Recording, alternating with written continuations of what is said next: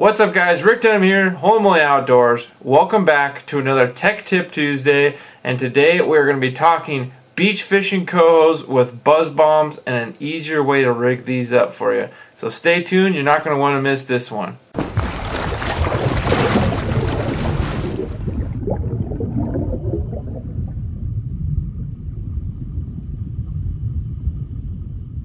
Alright guys, so like I said, we are talking buzz bombs off the beach for coho salmon. We are now the second day after Labor Day weekend. It is September 4th, and what an awesome day to be talking about coho fishing because it is finally happening here in Puget Sound. Beach guys, it is now game on time. We are starting to see our fish show, and this is just from the normal boat catches, but our beach guys are starting to pick them off too, and it's the perfect time to get your gear ready.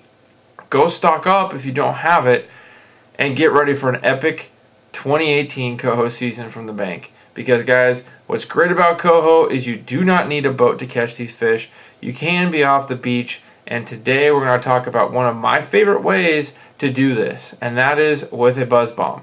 So for many, a buzz bomb is the standard thing that you either grew up with or you very know well. It is a 2.5 inch to even larger sizes, but 2.5 inch here is the standard buzz bomb that works great for a beach salmon angler. This one in particular is a chrome finish glow back and one of my favorites on the standard buzz bomb size. But we're going to talk a little bit about the buzz bomb, a few other different versions of a buzz bomb, and a rigging that will really help you be successful. So the buzz bomb itself is a lead poured lure with a center hole down the middle. Your line runs down through that, you slide a bead on, and then you put your siwash hook. And really guys, what's great about this, it's free sliding, super easy to cast, and it's just a simple jigging retrieve. And I can show you here, you'll take a look at how easy it is to do that retrieve and be successful. But we'll cover that in another video of buzz bomb retrieves itself. My crazy crack dog is running around, but she's excited about buzz bombs too. You have a lot of colors out there, and really guys, you can't go wrong when fishing coho from choosing just a few of those. Green is one very productive. Glow is another very productive, and something with some contrast. Pink always does well, and another one of my favorites happens to be a green chartreuse with a hot tip. This one happens to be lime green, but glow back, there's a lot of good ones. This is another glow with just a faint green stripe. So very easy, productive. There's another larger size here. This one's all pink, but that's the standard buzz bomb. Came on the market a handful of years ago. It's been a while now, but the Rotator is what they call it. This thing came along and really took over a lot of that buzz bomb market. The buzz bomb is still very successful, guys, so don't count out using it. I always have it in my box. I always have it in my boat. They're very productive. But the Rotator, when it came along, you can tell has a different shape. And I've covered this in the other beach fishing video for silvers, but you can see the profile difference. Rotator here is flatter than the buzz bomb, which is more of a diamond shape, and because it's flatter, it really flutters on the fall. The buzz bomb does too, but this is just accentuated as this flutters through the water.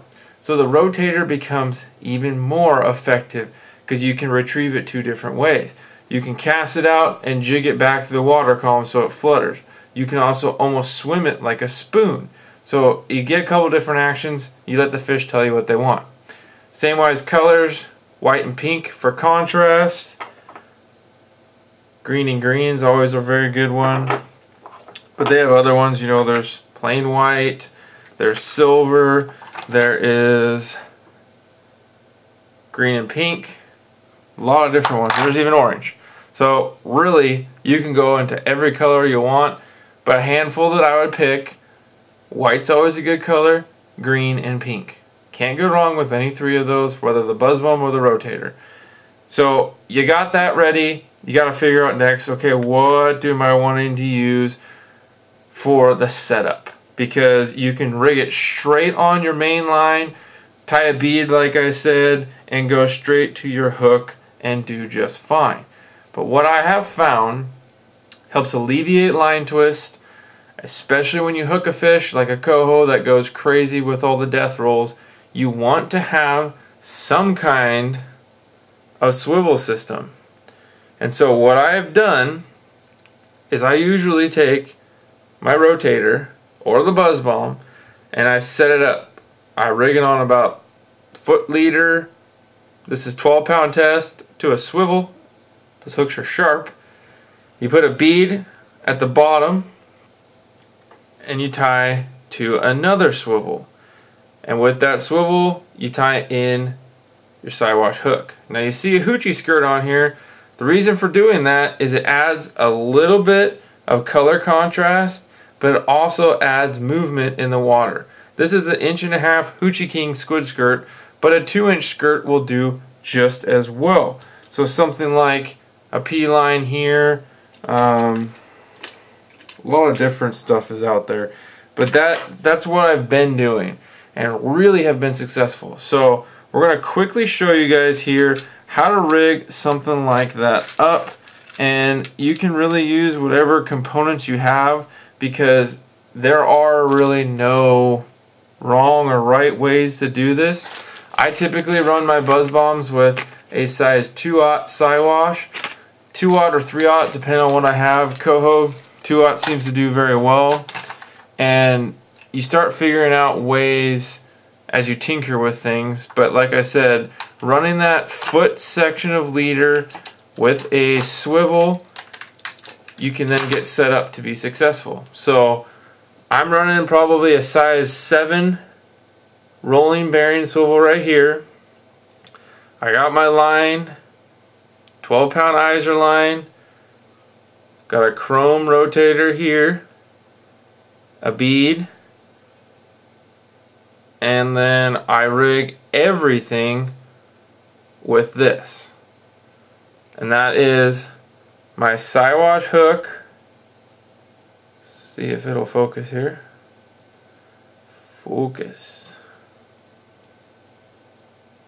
There you are.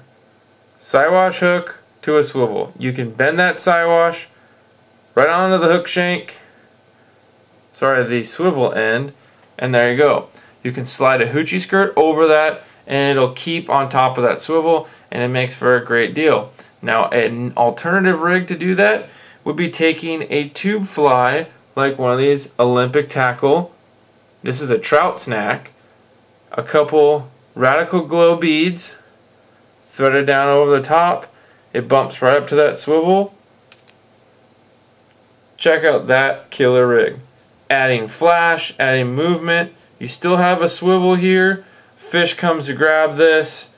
He ain't going nowhere and he's hooked. Very productive. You can do that exact same rig but a hoochie skirt.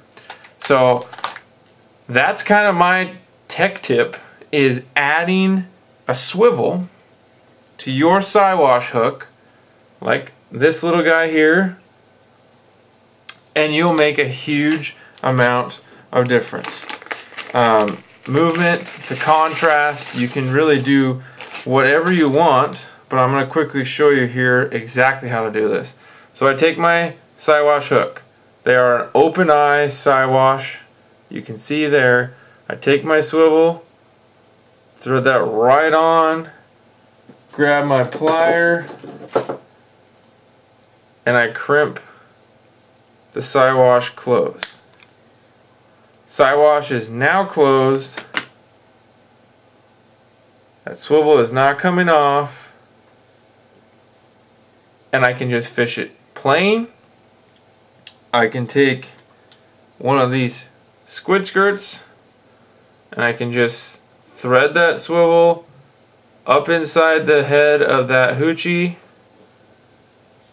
and continue to pull it to where, as you can see here, Just the swivel head pops out. You can tie your line to that, put your bead on top, and you're fishing. You now have made a siwash hook with the Hoochie, and now you have an effective way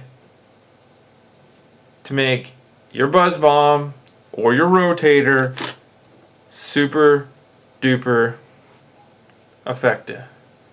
So guys, I hope this helps. There's going to be so much more content coming with these tech tips, because really there is so much fishing and ways that you go after these guys, especially coho, fly rod fishing. I told you that in our last test tank video of some ways to beach fish for coho. We're going to show you guys exactly on the water type footage and instructional of how to get that done.